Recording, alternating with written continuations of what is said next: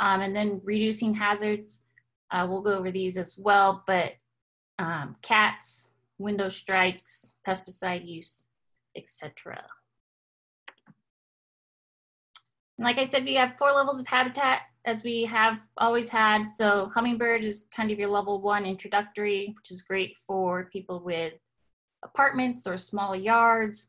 It only takes a few native plants and a feeder. Goldfinch, you add some more components like a nest box and a water feature. Thrasher, you just add more components. And cardinal are our highest level. You're at the highest level, so you're incorporating active water harvesting, nest boxes, no pesticide use, lots of native plants, all vegetation layers. But like I said, we'll go over all this.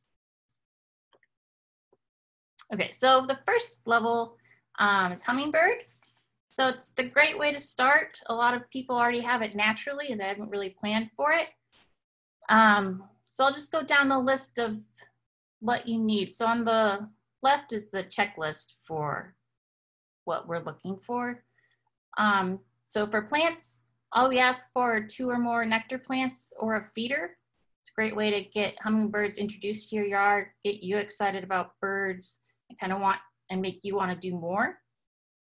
Vegetation layers, we're just asking for 1 layer. So there are 3 vegetation layers. So you have your ground cover, which is anything less than about 3 feet. And you have your mid-level, which is like 3 to 5 feet tall. And then you have your canopy, which is anything really above your head. So we just ask for 1 vegetation layer. So you can just have a bunch of salvias that are about 2 to 3 feet high, and that'd be fine. And for removing invasives, we ask you just to learn about the really problematic ones here in Tucson. So bufflegrass, fountain grass, and stinknet. And Kari is way better at identifying these in the field than I am. So do you have any good suggestions on how to, I don't know, take them out or identify them?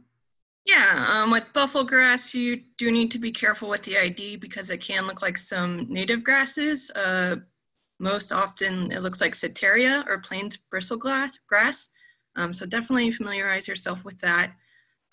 With all of these, you want to make sure you're bagging any seed heads so that those aren't left behind in your landscape. That's the best way to get them out. So yes, it's bufflegrass on the left, fountain grass in the middle, which is kind of the bufflegrass of our streams and riparian and wash environments. And then on the right, that's a new one to town. It's called stinknet. And just take some precautions when you remove that because it is a known allergen, both respiratory and with skin contact. But yeah, just bag those seed heads. Awesome. Great. And then for water is super simple in this step. It can be just a water dish like with the quail babies. If you do have a deeper water dish, please just put some stones in there. Those babies are really small and I've seen a lot of little casualties of those guys. So yeah, just make it so they have a way to get out if it is a larger water dish. Water for habitat, which is like kind of your rainwater harvesting, is optional in this. A lot of people don't have any sort of landscape to move, so that's totally optional. Homes and habitat, it's just to learn about. You don't have to implement them as well. I know they're an issue for HOAs. So any of these things that are like HOA restrictions are always negotiables. Just let me know and we can work past those kinds of things. And then reduce hazards. If you have a cat, just please keep it indoors. Cats kill about 1 billion birds a year just in the United States. So they love to hunt for fun. So yeah, just keep cats indoors. And that's it for hummingbird level. Oops. Okay, and then goldfinch. So here, instead of number of plants, we're looking for a patch. So the patch is going to be 5 to 7 individuals, plants of at least 2 species of plants. So you have like 5 Salvia gregii and then maybe 6 I don't know, Goodings verbena or something, and that would be a patch. And patches work really well for pollinators to see them because they're larger and one color. They also work well for attracting birds a little bit better than individual plants that are dispersed throughout your landscape. So that's what we're asking for the appropriate plants. We ask for 2 levels of vegetation, so you could have some ground cover, like a Goodings verbena, and then maybe a bee bush, Aloysia gratissima, which is about my height, so 5-6 feet. So those 2 would be great, and that'd be perfect. The invasives on this one that we're asking you to remove, Kari, do you wanna? Yeah, so the top one is tumbleweed or Russian thistle. The best way to get that is just to take a shovel to its taproot. Try to get it before it goes to seed. The one on the bottom is Sahara mustard. Lots of seeds, and as soon as you see the seeds on the plant, they are viable, and one plant can be packed with thousands of seeds. So again, just bag those. That's it. Awesome. Okay, we'll go to the next slide for the water portion. Okay, so water for this one, we're asking for 2 simple water features. So simple can be a dish of water, like I said before, and then this is a dish of water with a little water wiggler, which just makes some water movement, which attracts birds more readily. And then for water for habitat, we're introducing some passive water harvesting components. So Kari has done both of these. These are both of Habitat at Home yards that they've implemented. So if you want to talk a little bit about that. Sure. When you're looking at passive water harvesting, there's a couple rules to get you started. One is to start at the top. So that's if you have elevational changes on your property, you want to look at capturing them somewhere in that point. Or for a lot of people, it's just the top of their house. So in the picture below, you can see that we just did that along someone's roof drip line. You can do rock or you don't have to do rock. It really just depends on how much water you're capturing from your roof. The more water you introduce, the more likely you are to need rock to prevent erosion, but just start small and see where that gets you. Another thing that we like to do with starting small is every plant that we plant has a little micro basin. So it's just like a 1/2 inch detention basin that really helps the plant to collect water, and it really helps the plants to become better established. Downspouts are another great place to look for implementing passive water harvesting, and then you can build some basins and plant accordingly. Awesome. Yeah, and we'll have a lot of information on rainwater harvesting as well on our website and in our booklets coming up. So on to the next one is homes for habitat. So you only have to do 1 nest box here for this level, and you can choose between bird boxes or not bird boxes, boxes for others. So this one is pictures of a Lucy's warbler box with babies and a mama.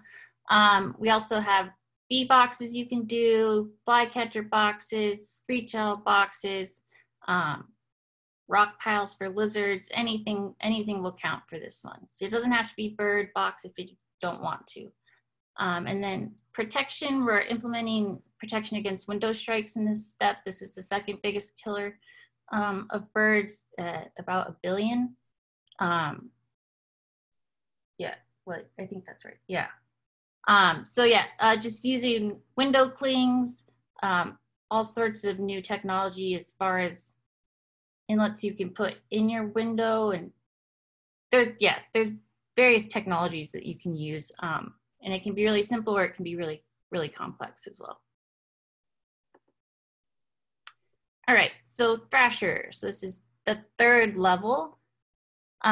So we are asking for 3 patches at least in this level, 2 layers of vegetation, and the invasive species that we'd like you to remove in this one are London rocket, puncture vine, and Matthiola. Kari, take it away. Same on the others. The London rocket, again, produces 1,000 seeds per plant, and they're viable as soon as you see them. But any of these, if you see them before they go to seed, just dig them up. Otherwise, if they have seed, be sure to bag. Cool. And then we're also asking for you to kind of recognize weeds that aren't actually weeds. Weeds is a pretty suggestive word. It just means a plant that you don't want there or unexpectedly showed up. So here's some of the native plants that might pop up that you should keep because they have some great benefits to wildlife. Start with desert chicory, the sunflower family. It's kind of ugly, as you can see, the leaves before it blooms. But once it blooms, they're beautiful, really big, not really big, maybe about ½ an inch white flowers. So those are really great to keep around. They're an annual, so they won't be there that long. Let's see. Desert dandelion. It's another one that's beautiful. Looks a little weedy when it first starts, but it turns out to be really beautiful and great for bees and butterflies. Globe mallow we added just in case because it does look a little spirally and weed-like when it's first starting out, but as we all know, globe mallow are beautiful and very beneficial, especially to our native bees. Spiderling, which is in the 4 o'clock family. This is a great ground cover, and it blooms pretty much year round, so it's a great plant to have, especially when there's nothing else blooming as a nectar source. Desert marigold, I know most of you probably won't ever take it out, but if you do see people taking it out, please let them keep it. They're great native plants. And then desert broom, we all love to hate it, but it is one of the best nectar larval host plants out there. Kari, is there a good way to have desert broom in your yard without going crazy? Sure. By popular beliefs, it doesn't have any allergens. It's not wind pollinated. A couple things about it. Whenever I see it in landscapes with homeowners, I usually just have them keep a couple because it will take off. So it's okay to dig up a couple when they're young. You don't want it to take over. It tends to do that in landscapes, and it's great in restoration for that reason because it is one of the first to move in and help build up soil properties. But it's great, but you don't want more than a couple on your house, so you might have to manage that. And then, is there something you can buy just the male plant and it doesn't have all the fluffy seeds? I've heard that. I think, yeah, I've heard that. Okay. All right, so just some options. For the water sources, we're adding an out of habitat water feature here. So that is anything that like isn't directly in your yard. So you can add a fountain. There's a picture there with a drip irrigation line dripping into a basin. Misters are great for hummingbirds. They love to play around in the water. You can set one up to a timer for about an hour, and it will be a really interesting and very fun thing to watch. Those guys love just fluttering in the mist. And then we're also introducing advanced water harvesting in this as well, but it's optional. So if you wanted to do some sort of active water harvesting, this is the place to do it. And as well as another option for passive is to remove impervious soils. Kari, this is Rick and Bess's yard before and after. This is kind of an example of removing impervious soils. So, and then I have a slide for that. No, I don't. Okay, I'll go to the next one. So for nest boxes, we're asking for 2. So it's going to be a bird box or, well, bird box and actually another box for wildlife. So I have some pictures of native bee boxes, rock piles for lizards. So yeah, there's a lot of options you can do with with homes, which are fun. Bee boxes are super easy and fun to make. Lucy's boxes, flycatcher boxes, kestrel and screech owls boxes, we all have readily available at our nature shop whenever we're open again, but we are selling them online too if you wanted to get one now. And then rock piles are really easy, great for lizards, great to have lizards in your yard. A lot of birds really like them, so it's a good thing to have. And then an added protection layer is to reduce your insecticide use. Yeah, so the insecticide's becoming more and more of a problem. If you kill off all the insects, your birds are gonna be killed off as well. It's like 97% of all terrestrial birds rely on insects to feed their young. So if we're poisoning all the insects, we're kind of cutting off the food source for birds in a big way. So that's there. Oh yeah. So if you're interested in pest management in your yard, the best thing you can do is just plant the greatest variety of plants that you can, because native plants have associations with particular insects. So the greater diversity of families you use, the more you have that built-in pest control. Right, yeah, especially true for native plants, yeah. All right, so onto the cardinal level, which is our top level. So for plants, we're looking for a bio-rich naturescape. So that's a selection of patches, but what we are really looking for are plants that are going to provide the 4 food groups for birds here. So nectar plants, fruit and berry plants, plants that produce seeds, and then plants that attract insects. So caterpillar, larval host plants are really great here to use. So that's what we're looking for in this one. Let me just make sure that's right. Yeah, and then another component of the BioRich is to make sure that you're providing blooms throughout the year, which is really important, especially in the early summer, winter, when pollinators are going into hibernation or just emerging and need something to eat immediately. So having planned out and strategically selected plants that will bloom throughout the year is really important. Vegetation layers, we're asking for all 3. And then we have some more invasives to remove. Kari. So on the bottom left there, we have the lovely Bermuda grass. It's very popular in yards here in Tucson. The best way that we found to remove it is to solarize it, which is to put a plastic sheet over it, and it just will bake the roots. However, you can't do that if you have, say, a large tree nearby and you're gonna affect those roots. The second picture there is tamarisk. It's not too popular in backyards, but it is along riparian areas, and it's pretty nasty. You've just gotta dig for a while to get that sucker out. The third is African sumac, or Ruslantia. It is taking over a lot of washes despite it being a great shade tree. So it is important to get it out. You just gotta dig that out. And then I can't see the picture on the last one. Oh, it is giant reed. Giant reed. Yeah, that one has a pretty big bulbous tuber. And that one's kind of fun to dig out, actually. Plant it and Kari will come dig it out for you. All right, thank you.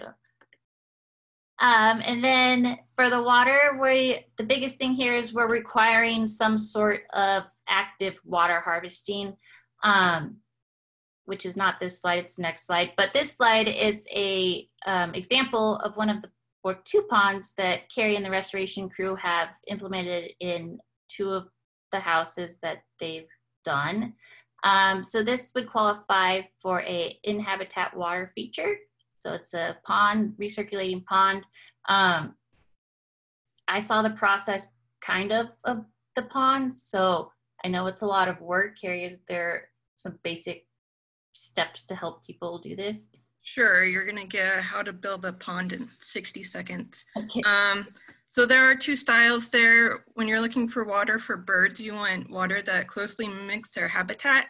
So you see they're all in-ground features, and they have running water, even though it might be difficult to tell.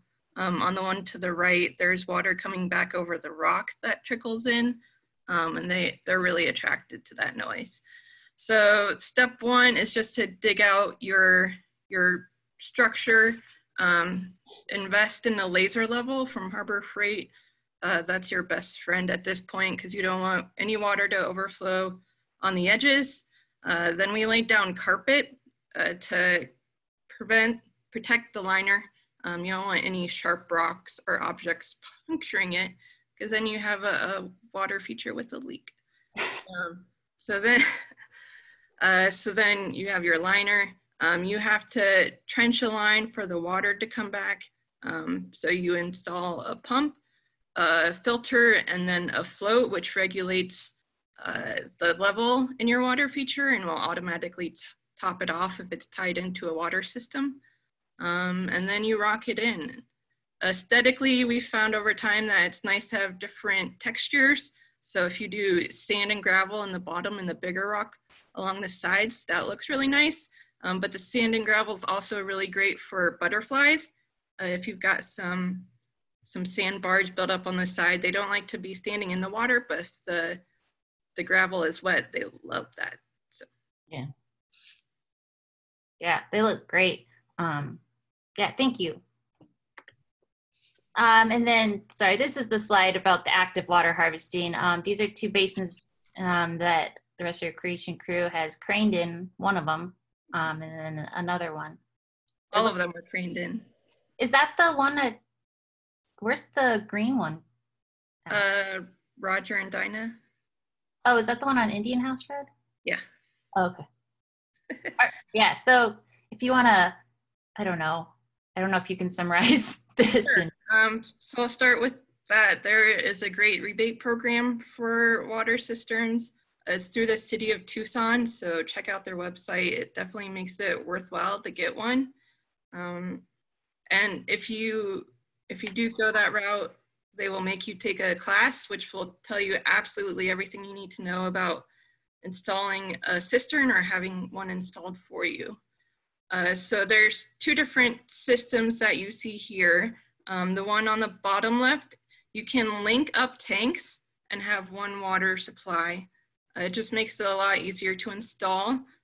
You can have a pump installed. It's a bit tedious of a process with the city, but it's the most efficient way to water your plants, and then you just tap that into your regular irrigation system. On the right, it's just a gravity-fed system, and they make 0 pressure timers that you can hook up to that, and again, just tap that into your irrigation system. As you can see, they're quite large, and they really stand out in your landscape. So you kind of have to plan accordingly for that. You've got to have an overflow point for the water to come out, and so it's a great place to get your active and passive harvesting features in one go, and then plant accordingly for the basins. Awesome.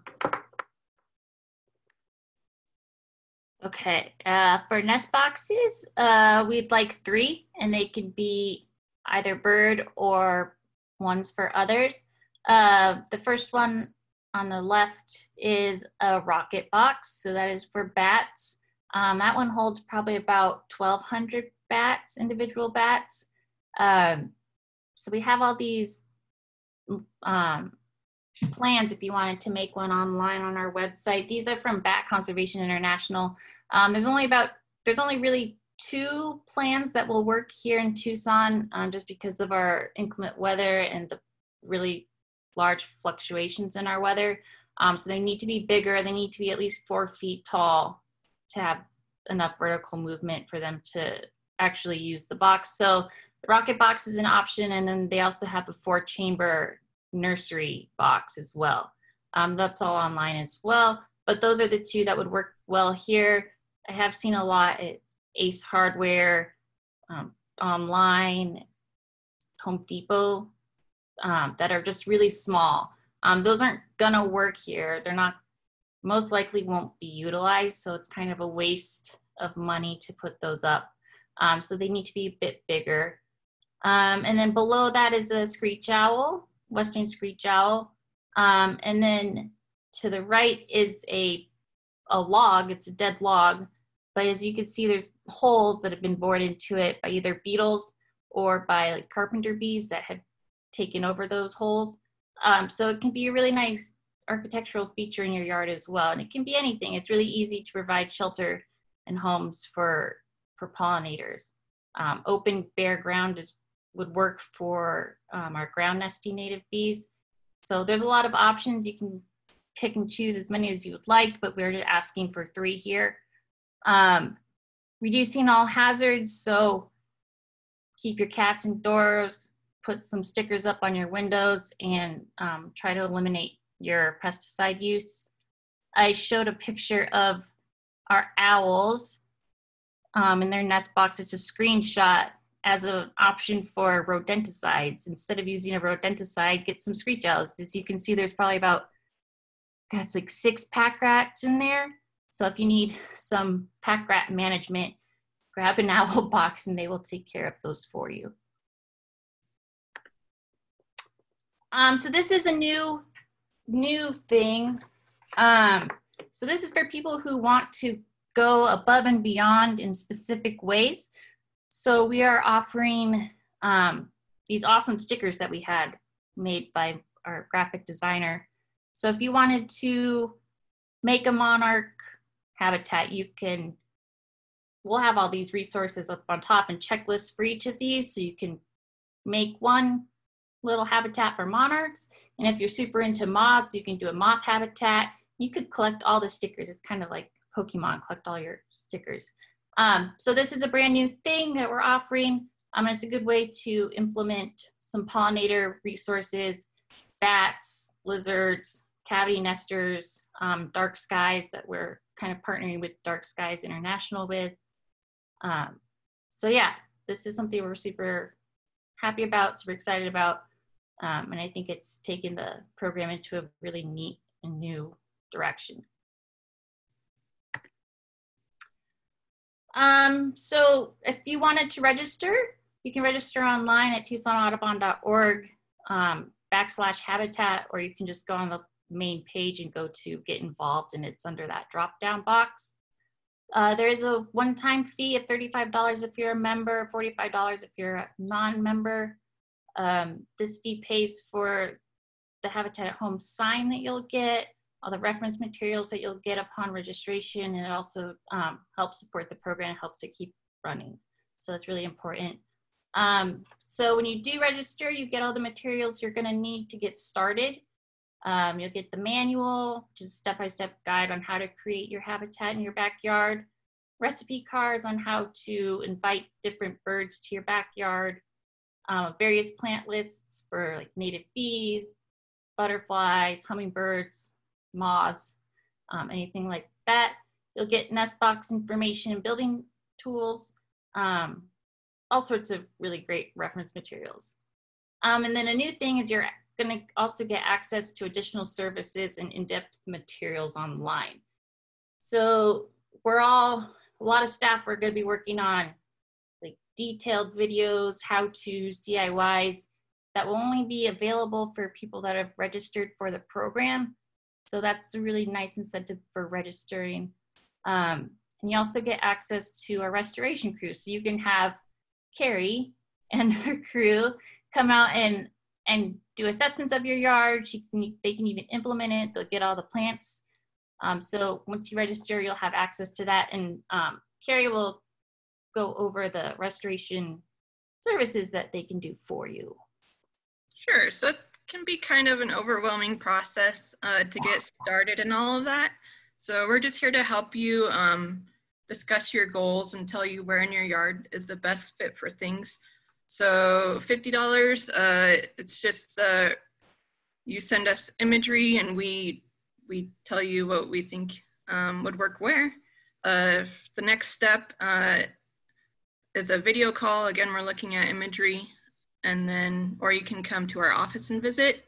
The on-site consults are a great time to just ask us a whole bunch of questions, take as many notes as you can. And then the last option is the most popular, and it's where we come out and we go through all the Habitat at Home steps, and we determine how they can best match your goals and where they should be implemented and where on your property. We make a ton of plant options available to you for what would go well where. So that jumpstarts that. And then after that, if you decide you want the crew to install that, we do that as well. And the next page shows one of our favorite projects, a before and after. We installed an uplands area, so there's lots of saguaro and other cacti, and then lower elevation stuff, some more riparian or wash species that go in there. So just some of our work.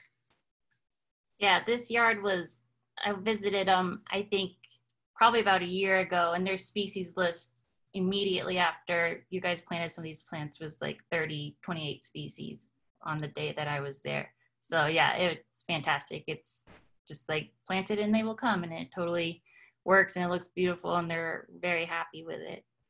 So that's a great job. So things that you can do now, I think this is a thing that we're trying to implement after every webinar. So if you leave the webinar, you want to look forward to doing something. So oddly enough, we're actually having our native plant sale going on right now. So that's just something that you can do right now. So it's a little bit different with the restrictions that we have. So we're doing in pre-order and then curbside pickup. So if you go online to TucsonAudubonNatureShop.com, or you can also find it on our website, you can pre-order your plants. There's a drop-down menu that you can pick gallons or quarts, and these are all native plants that have been grown here in Tucson, organically grown by a woman named Bernie, who's awesome, and she also supplies all our plants for the restoration projects as well. So if you order them, you can pre-order from, well, now until the 30th, and then we'll go ahead and get all those orders ready. She'll drop off the plants, and then we'll do curbside pickups May 4th through 8th. Some plant offerings is just a photo of what we're offering. It's also online if you want something to look at right now. So that's something you can do right now. It's a little hot, so we're just making you aware that they're gonna probably need a bit of irrigation and a lot of watering until they get established, or just plant them a little bit later. But just keep them watered. It is hot. We usually like to do this last month, but with certain times we can't, so we're doing it now.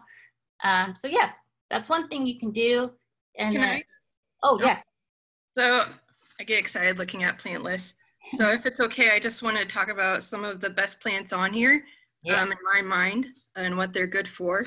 At the top, we have Aloysia gratissima V-brush. This is a great seed producing plant, and we like to say it's like crack for lesser goldfinches. So it's a nice green plant. It gets a little tall, lovely white flowers. It's a must. And it smells so good. Yes. Yeah, the name means pleasant smelling in Latin. And then next, chocolate flower, Berlandiera lyrata. That is a really great plant for pollinator gardens. And again, it actually smells like chocolate, so that's fun. It's good for nocturnal things as well. It tends to bloom into the evening and early morning, and then it closes up a bit. Calliandra areophila is all around powerhouse. Larval host to a lot of things. Great nectar producing plant for hummingbirds and butterflies. Hot bush, if you have any oleanders in your yard, get rid of them and replace it with this guy. It's a great screen plant. Goodings verbena is another powerhouse for pollinator gardens. Creosote, if you're looking to support nesting birds. Lurea tridentata, that one is just covered with insects. Yeah, it's a powerhouse. Wolfberry is a great berry producing plant for your frugivorous birds. And snapdragon vine, if you want to throw a vine in there, great for hummingbirds. Yeah, it's a great one. I was really excited to see Is it not on here? Lavender spice. I haven't seen that one in a long time, but that one's awesome. Yeah, so if you have a place in your yard where there's a lot of shade and you're just not sure what to do there, what will grow there, that one will be happy there. So that's used in a lot of our landscapes as well. And I think it's pretty popular with hummingbirds. Yeah, and it smells really good too. Cool, thank you, Kari. Sure. Yeah, and then this is something that Kari put together for another thing that you can do. So if you really want to nerd out a bit and ramp up your habitat at home, I made this inventory for some upcoming workshops. So you just want to go through, and it really helps you to see where your habitat is at, the vegetation layers, if you're covering that component. If it's native, we really recommend native plants just because of their insect associations, and also because they do sometimes escape and become invasive, so that's not good. Bloom period, by focusing on that, you're seeing if you have a great pollinator garden habitat. Food production, you're just supporting a great variety of wildlife with those different options. And so if you are ready to dive into this, a great resource is the website listed below. I use this all the time. It's going to show you the bloom period under ecology. So that'll give you that information. It'll sometimes say if it produces seeds. It doesn't have a whole lot of wildlife associations in there, so that might take some more digging. But it also tell you where you should plant it in your yard for it to be most successful. So for bee bush, favorite, it's found on rocky or gravelly slopes and hills. If you see that under the ecology section.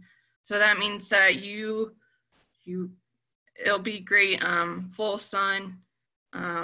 If it says washes, you know that you can put it in your basins, etc. So that's really your guide to what will be happy where.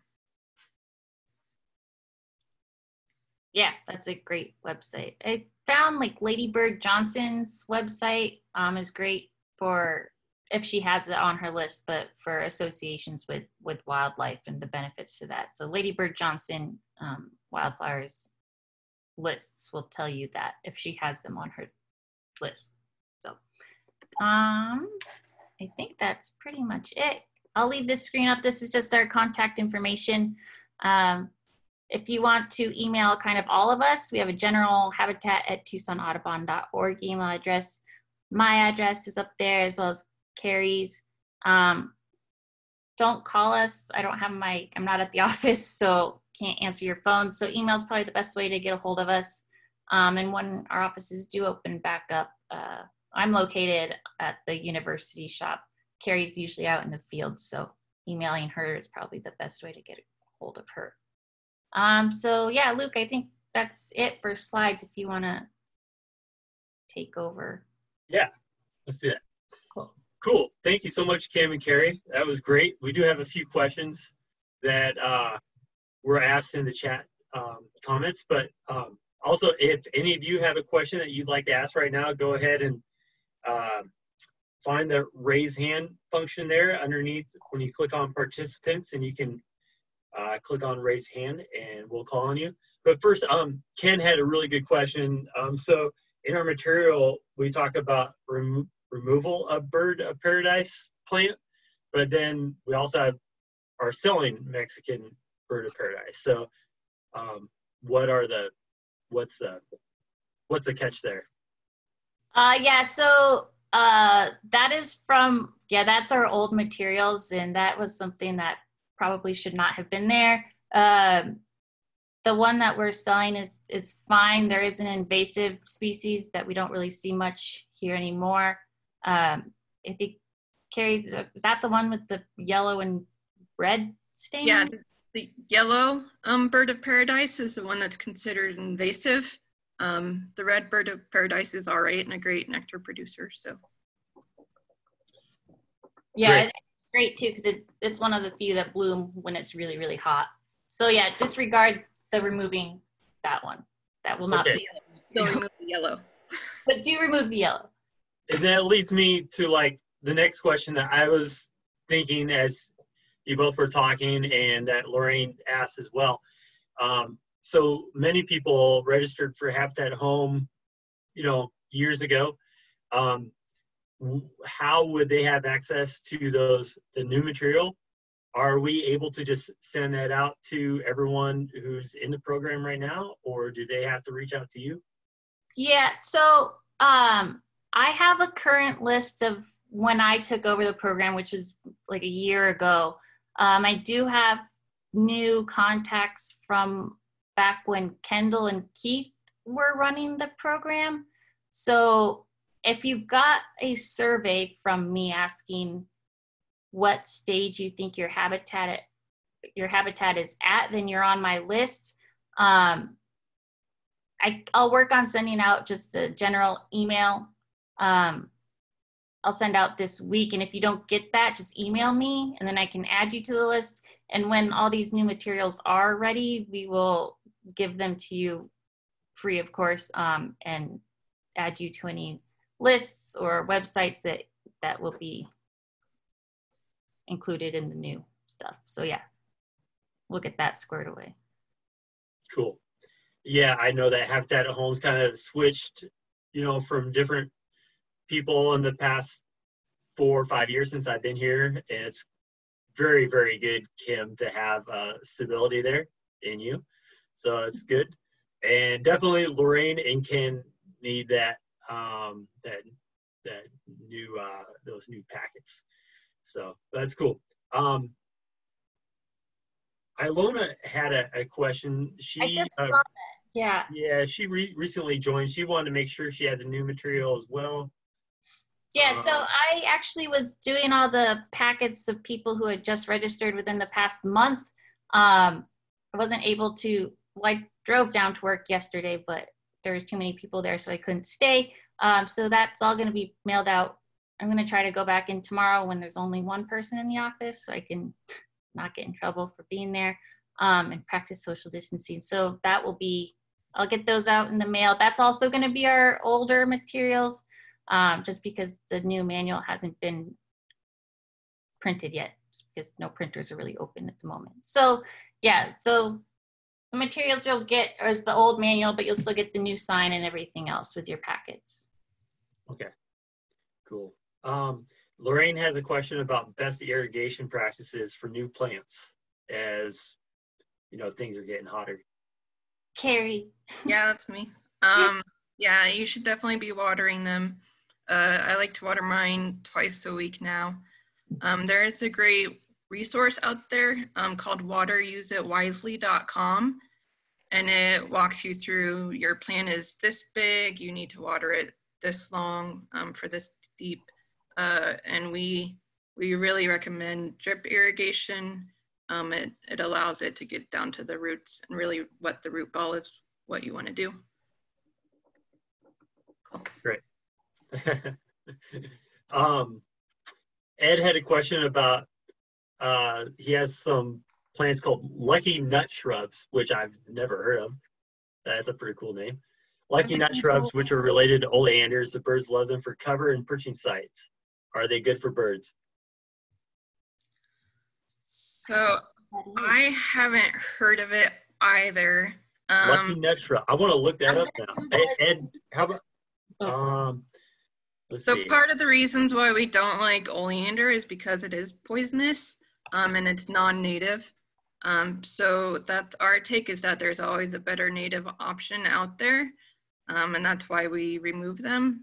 And I don't know where it's native to, but I did see that it's poisonous. So on that limited knowledge, I would probably say remove it. Oh wow, that's pretty. It kind of looks like a tree version of Tacoma stands. I've never seen that. I'll have to look it up. Ed, I'm going to unmute you in case you would like to follow up with that at all. Oh yeah. Yeah, they are related to, what is it, Tacomas? Okay, Tacoma stands, yeah. Yes. They came with our house, and they're hard to get rid of because they grow crazily. Great. But they're right next to our bird feeders, and the birds love to just sit in them.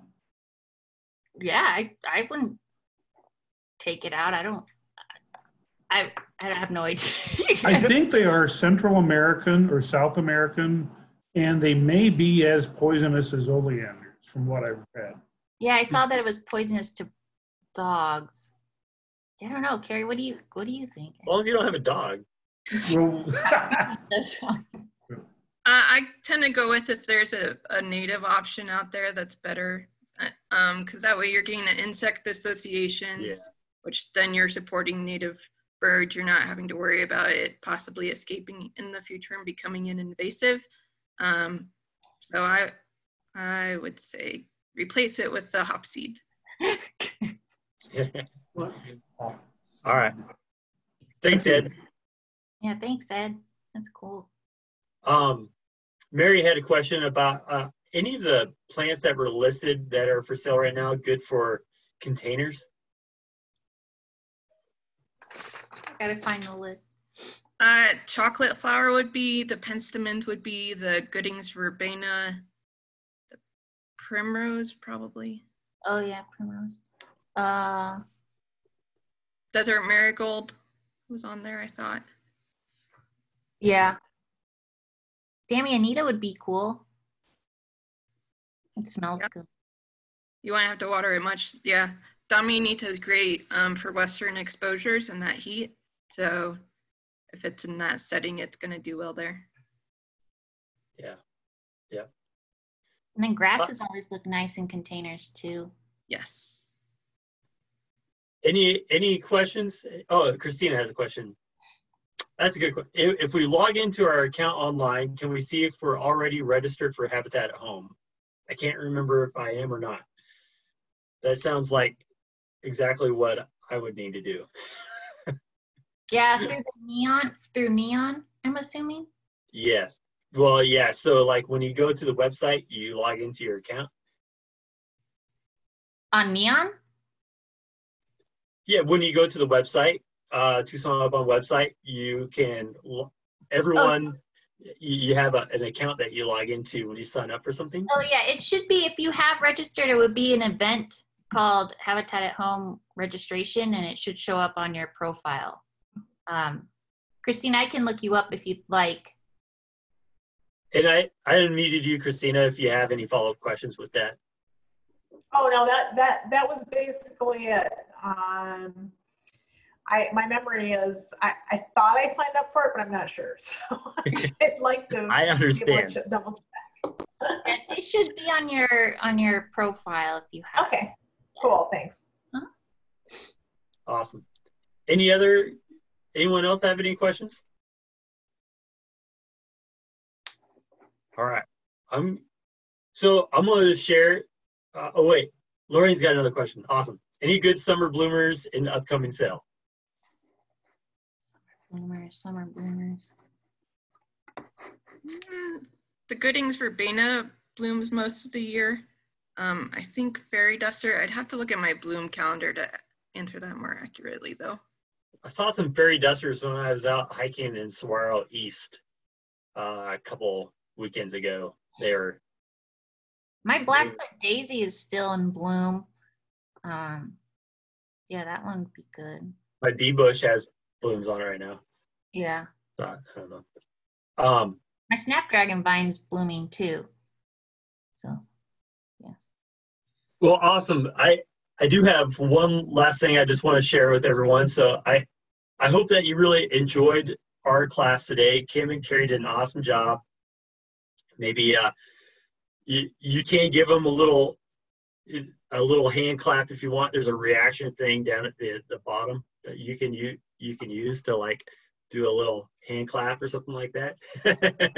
And I'll unmute all this here real soon too. But so next week, it's not up yet. It's going to be up very soon. Next week on Tuesday, we are going to have our new restoration program manager, Matthew Lutheran. He's going to be on with us, and we're going to have a little Ask a Landscape Designer time and also get to know Matthew and his new role at Tucson Audubon. But so if you have more questions about how to design your backyard for habitat landscape, he'll be on to talk with us and get to know him and what Tucson Audubon is doing even deeper into that habitat landscape process. That'll be a lot of fun. And so I'm going to unmute everyone. Kari, Kim, you guys have any last things to say? No. Feel free to email me anytime you have questions on anything. I'm happy to recommend plants. I love recommending plants. What's your email? khackney@tucsonaudubon.org. And so later today, I'll send out a follow-up email with the recording, and it'll also have Kari and Kim CC'd on the email. So if you want to reach out to Kim or Kari, you can do so right from that email I send out later on this afternoon. Because, you know, he erases them after a couple of days. I would like to hold on to this. All right. So cool. Thank you all so much. And did you have a question? I see a hand up. Do you have a question before we go? I was just saying, I was just going to say, Luke, thank you. I look forward to living here. I just moved down to Tubac. I think I'm a little out of range for Tucson to particularly help me with anything, but I look forward to coming up when I can and getting some plants. Great. Yeah, Tubac's not too far away. That's a beautiful area. I'm glad you're there. Cool. All right. Well, thank you all.